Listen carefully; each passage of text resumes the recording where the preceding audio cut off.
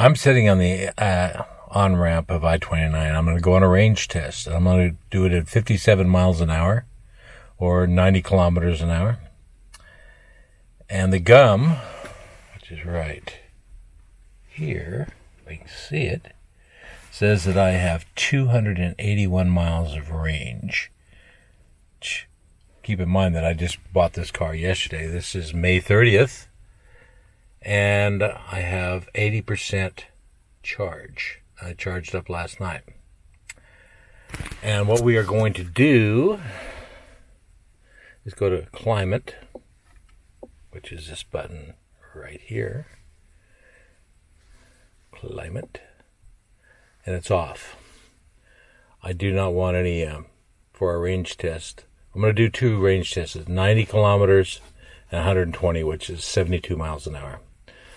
I have my GPS, which will get the actual reading of what goes on. I need to reset it down to 0. So I might have to mathematically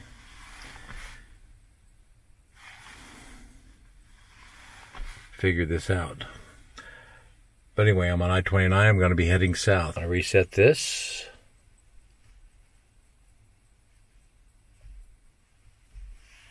Just resets the driving data. And unfortunately, I can't get EV Notified to work in this car yet. They have more success in Europe with the ID.4. So this is an ID.4. It has a 77 kilowatt hour battery pack. 77 kilowatt hour battery pack. And let me just stop by see if I was okay, because I'm stopped on the on-ramp. And we have 80%. So we might have to do the math, because this thing might not be that accurate. I'm going to reset it again, and we're going to be off. And I'm going to be putting it in B mode. And double checking the speed. And it makes some weird noises up to about 20, 21 miles an hour.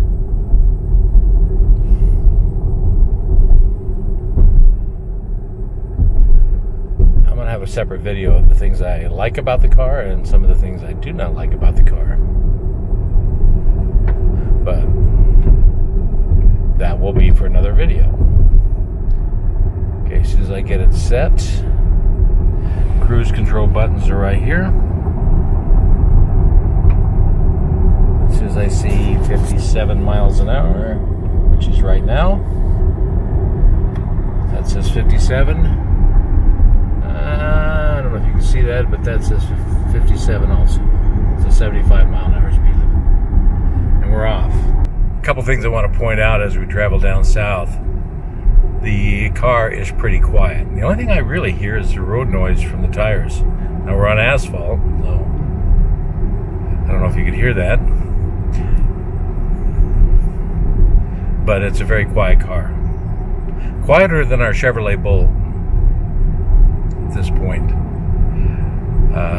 It's just, I think it's better insulated from wind noise. And that's probably where I get the most noise from the Chevrolet Bolt, is from wind noise. As we travel down the road at 57 miles an hour, I'm going to tell you a little bit more about this car, why I bought it.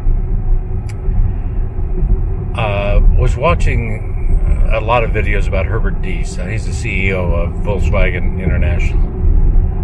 He's quite an inspirational guy. He came from BMW and took over the development of the electrification of Volkswagen as far as the ID family, the ID.3, ID.4. They do not sell the ID.3 here in the United States. And this was the first ID.4 that Volkswagen, which is called Valley Imports in Fargo, North Dakota. I bought it from a nice gentleman named Dimitri. And he would be glad to help you out with any of your Volkswagen needs and orders. He says he's got one ordered. This is a Pro version, and the Pro S is the next step above this. It's probably like the first edition. And he ordered it for somebody from California who's going to come to Fargo and pick it up. Now a semi's going by me. So look him up. I think it's valleyimports.com. And Dimitri is the guy you really want to talk to. He's very, very knowledgeable about this Volkswagen. I think he's been there 3 years. So, a good person to work with. But anyway, the quietness of this car is nice. It's spacious. It's my wife loves this car. It's probably the best car that we've ever had. But we're going to go over that in another video about the many things I like about it and a few things I do not like about it. But we're going to continue going south at 57 miles an hour. We're approximately going about 25 miles each direction. So to negate the wind, and right now we're averaging at 57 miles an hour, about 3.5 miles per kilowatt hour. And that is not good, because I have the climate control off, and it's getting warm in here. It's 63 degrees outside, and it's 9:18 in the morning on May 30th. Traveled 21 miles. I'm across from the entrance ramp. Let's go over the numbers real quick. The wind is picking up, so I'm only going to do the 57 mile an hour range test today, because yesterday we had winds 20-30 mile an hour, and I don't want that affected at 72 miles an hour. But we had a stiff headwind coming here. Probably more than 10 miles an hour, 3.2 miles per kilowatt hour. And we did travel exactly 21.9 miles. I don't know if you can see that or not. But anyway, we'll do the math on it. Let's go back here to charging. Okay, we use 9% coming down here.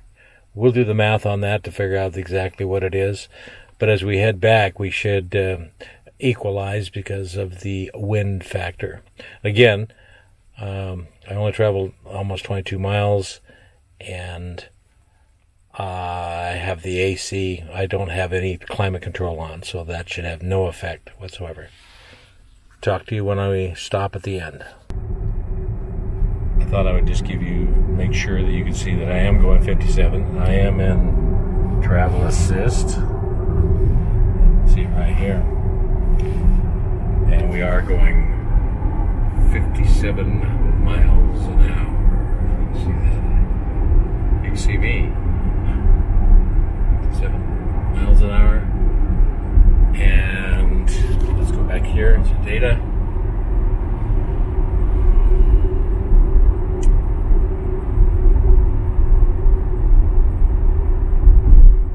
Showing that we're using about 3.7. It'll be interesting. I don't know what the consumption of this car is. Just to know the difference between the Chevrolet Bolt, which I have a LT model, and the ID.4 Pro. ID.4 Pro. It's not a Pro S, but it's Pro. It has cloth seats. Very comfortable interior, by the way. This has a usable 77 kilowatt hour battery. I think the gross is 82 kilowatts. Where a comparison with the Chevrolet Bolt, it has a 57 kilowatt hour battery pack. Usable.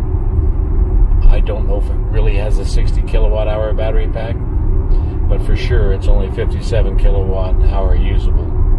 And that's new. Mine's a 2017. Now the newer ones are 64 kilowatt hour, I believe. I haven't really checked into that. Would give you about a 20 more mile range, which would be nice.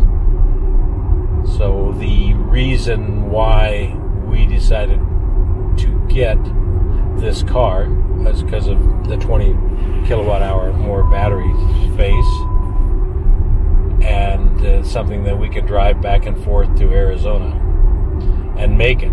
The Bolt is questionable. This charges to 125 kilowatts. The Bolt maximum charge is 55, which I've never got out of it. I think 53 is the highest I've ever charge that at, and that's only up to 55%. After that, it tapers off. I'll find out what the charging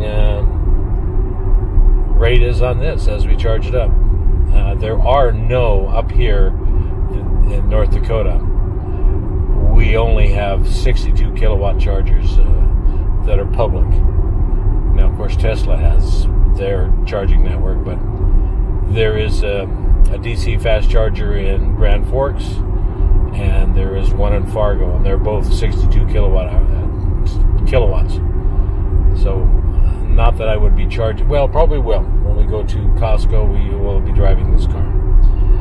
But anyway, I'll give you an update once we get to the end of our little journey here. We completed our round trip. We went 43.5 miles. I did the math on our first leg, and we were at 3.17 miles per kilowatt hour. This says our average has been 3.4. Let's do the math here again.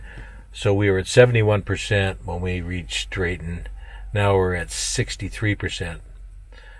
So let's do the math on that. Okay, I've done the math. 8% at 77 kilowatt hours usable is 6.16 kilowatt hours.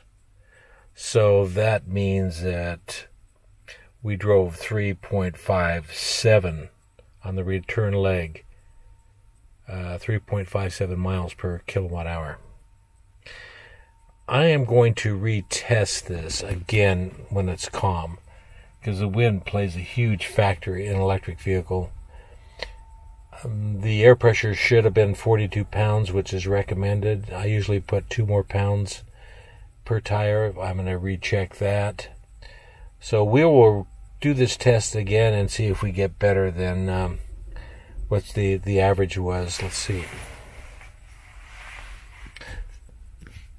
This is saying 3.4 miles per kilowatt hour for the average. And the range here is says it's 212 miles left on 63% battery. That is an unknown factor. We'll have to test that out. Anyway, thanks for watching. We'll continue this on a calm day here in North Dakota.